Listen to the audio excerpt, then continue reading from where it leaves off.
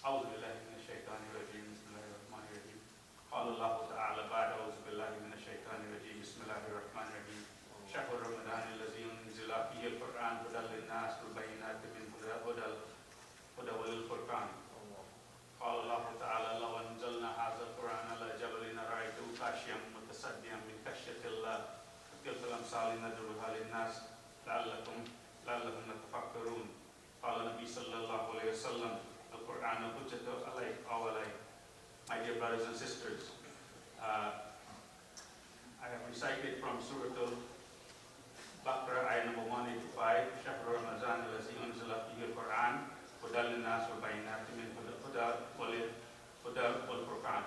The noble Quran was revealed in the month of Ramadan as a guidance to mankind, as a clear sign that shows the right way and distinguish between right and wrong. Furqan. And then I recite from Surah Al-Hashr, ayah number 59, Surah number 59, ayah number 21. لو أنزلنا هذا القرآن على جبل لرأيته خاشعا متصدعا من خشية الله وتلك الأمثال نضربها للناس لعلهم يتفكرون. Have you sent down this Quran to the mountains? Have you sent down the Quran to the mountains? It would have humbled itself, burst apart. Translation. There are many more translation for khashya, khushu, fear, humbleness. So much words we can use. It would have humbled itself out of fear of Allah subhanahu wa ta'ala. And we cited this example for people that they may ponder upon, that tafakkarun. So my dear brothers and sisters, this Quran is so important. This Quran, we should get close to it. It should be like a magnet to us. Allah says, look what Allah says. If he had revealed it to the mountain, Jabal, what would have happened? Today we have it, and we have a chance. This is the month, it was revealed in this month. So let us all try and do as much as possible and don't waste time. The Prophet ﷺ says, Al-Qur'anu hujjatu alayk aw alayk. Alayka aw alayk. The Quran will be a proof for you or against you on the day of judgment. For you or against you on the day of judgment. When you enter the grave, this Quran will be like an attorney. When you have a case in the court, you take an attorney. This will be your defense on the day of judgment. When there is wrong things you did and it's happening, you're getting punishment of the grave, this Quran will be your defense attorney. Let us all take this as an example. Let us all hold on to this Quran. We have a lot of speakers talking about it all over. And this is just a reminder for myself and for you. Let us all, don't waste time. The few moments we have in our lives, let us all make full use of it. Ramadan comes from the word Ramadan. Ra means to burn up or to scorch up. Right? When this name was given to this month, Ramadan, it was in the heat in the summer in Medina. It was very hot. It was scorching. So that's why they give it this name. Right? Ramadan. When Ramadan would approach, the Prophet ﷺ, his face would be red. And when someone's face is red, don't ask what's happening. When someone is very upset and mad. The Prophet ﷺ, his face would get red. Right? And what that means, look at the scholar of the people of Medina in those days. And when he gets red, it means he's very, very serious. So we should all get serious. We have 7 days that are already gone. What have we done? Check what you have done in 7 days. Another 3, 4 times like this, it's done. 7, 4 is 28. It's over. It's over. And we have a chance to do something, you know. Allah subhanahu wa ta'ala says, وَمَنْ يَعْمَلْ مِثْقَالَ ذَرَّةٍ خَيْرًا يَرَهُ وَمَنْ يَعْمَلْ مِثْقَالَ ذَرَّةٍ شَرًّا يَرَهُ. Khayran shayr. You don't, if in the translation, if you send forth an atom weight of good, you will see it on the day of judgment. If you send forth an atom weight of evil, you will see it on that day. So let us all do an atom, do a little by little and little by little. And that's how it's going to happen. Nothing comes right away, you know.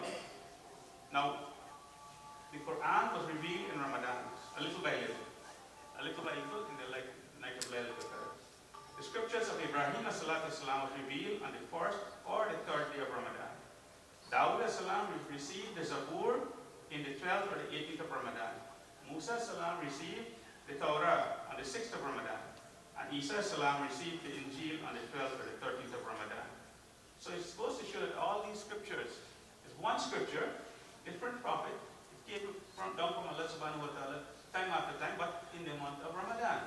So, and the words of the Quran over all of the other words is like Allah subhanahu wa ta'ala over all his creations.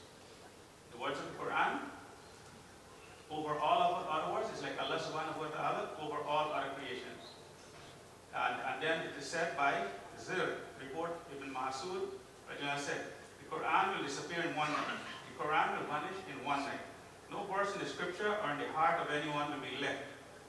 And this is reported in Sunan Darmi. Ibn Taymiyyah rahimahullah ta'ala says, indeed it will be taken away by night, at the end of time, from the written copies and the hearts. No word of it will remain in the hearts, not any letters in written copies. So this Quran will be gone. You will open it one morning, the page is blank. So Al-Darmi narrated that Abdullah ibn Mas'ud narrated, says, recite the Quran much before it is taken away. Who is narrating this? Abdullah ibn Mas'ud. And they said, these mushaf will be taken away. He says, and they said, what about which is memorized in the heart of men? What is memorized in the heart of men? He says something will come and take it in one night. And in the morning they will wake up without it. They will forget the phrase. Imam Shafi, rahimahullah ta'ala, Imam Shafi, one of the great of the four Imams, he uses to recite 60 mushaf in Ramadan. One morning, one afternoon. One complete Quran in the morning, one in the afternoon. So check what we are doing, right? And sometimes we go after these Imams. Who is Imam Shafi? Who is Imam Ahmad bin Hanbal? Who is Imam Abu Hanifa? Can you put your foot in the step of these people? Look what there, this is just an iota.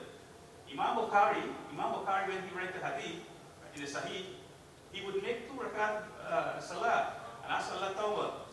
This is Sahih, and he would make 2 rakat and then write that Hadith. And he collected hundreds of thousands of Hadiths, and he boiled it down to, I think, to 7,000 Hadiths. So, this is the adab, this is the akhlaq. Ramadan is to bring us to that level, to humble us, to prepare us. Sahaba used to prepare 6 months before, 6 months after. So let us all do something for ourselves. Let us all get back to the source, get back to what we are doing, and correct ourselves. We all make mistakes. We're insan, we're human, you know. So the Quraysh of Mecca, right? The Quraysh of Mecca was mesmerized by the recitation of the Quran. Quraysh of Mecca. Walid ibn Mughira was he was against the Prophet so much, right? And he heard his speech, the word of the Quran, and he said he has never heard anything like this. Now listen to this. Sheikh Abdul Basit, one of the great reciters of our time, he was invited, his leader called him. And when your leader calls you for a country, it's either 2 things. Either you're beheaded or you're given a title. So he's telling him to prepare himself. We have to go to Russia. We're invited by the Russian parliament. So when they went to the Russian parliament, did their presentation, cultural presentation, whatever, and then the Egyptian had to do their presentation, and there came Abdul Basit. He recited from the Quran, and the Russians and the people were all crying, and they were weeping and emotional. So they said, "We do not know what you read. We do not know what you read, but it broke our heart. We had tears, and we were getting emotional, and some of us are crying." So that's the miracle of the Quran, and so many miracles we can talk about, So that's about the Quran, and we should all get hold and get close to it, attached. Siyam means to refrain from certain things, food and drink, intimate relation with one's spouse, and have fear of Allah subhanahu wa ta'ala. Taqwa, and that's another topic we don't want to get into. Zakat, I'm just touching on these little things, just a little reminder for myself and you. Zakat is mentioned 82 places in the Holy Quran, and associated with Salah 80 times. Waqimu Salah, Watu Zakat. Right? Give the Zakat and pray the Salah. Like I always said, if you go to the Christian church, you don't pay at the door, you don't come in. Today we do free for all. It's Ramadan, it multiplies 70 times. It multiplies, my brothers.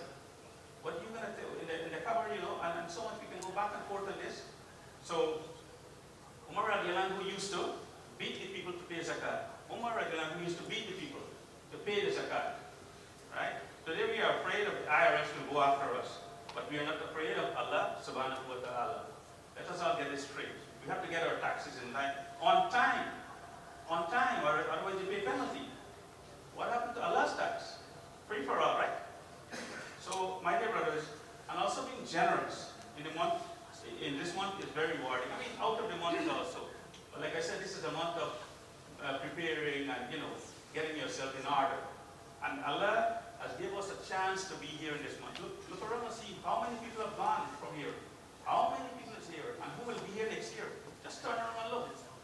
So, there's hadith narrated by Abu Hurairah, the Rasulullah said, Allah exalted and majestic, Allah the exalted and majestic said, every act of the son of Adam is for him, excepted Siyam, which is exclusively for me. That Allah subhanahu wa ta'ala said that the fasting that you're doing is for me, in Ramadan, out of Ramadan. And it's a shield, like any one of you is observing fast, Allah says, I will reward him for it.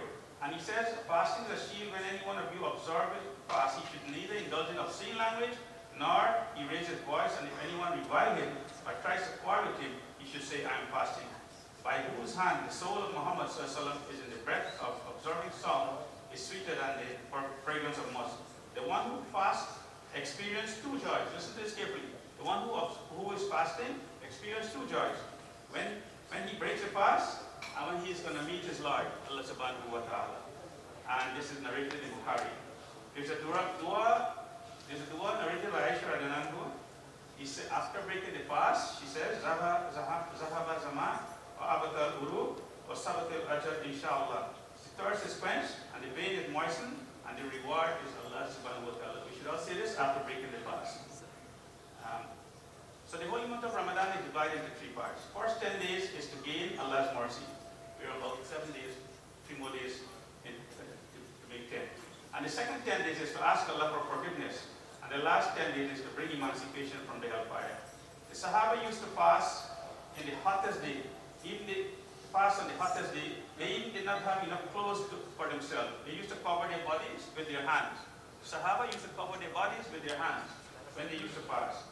One day of fasting keep you 70,000 years away from Jahannam. And du'as are accepted at the time of breaking the fast, accepted from a just leader and an oppressed person. I have some non-Muslim friends, and they will tell me that you all have a month to gain benefit from. We don't have anything. So let us all take this advantage, my dear brothers and sisters. The non-Muslims will tell us this. We have an opportunity, a great opportunity, and we just blow it away. Some of us say, man, I can't wait for Ramadan to finish. I hear that all the time. So by doing all these acts of worship, you're getting closer to Allah, getting close to Allah. So let us all make this month the best ever. When you lose, listen to this carefully, when you lose someone, you know the feeling and the concern when someone passed away. But when you lose Ramadan and you're fasting, you're not worried and concerned. So let this Ramadan don't go by without waiting, without gaining anything. It may be your last Ramadan. If you want to know if your ibadah in Ramadan, or rather the signs that tell you that your ibadah is accepted, is whatever you did in Ramadan, you continue to do outside of Ramadan. If you want to know if your Ramadan is accepted, whatever you did in Ramadan, you want to see if it's happening, if you continue to do it out of Ramadan or yeah. So Jazakallah. So Imam is here. Assalamu alaikum.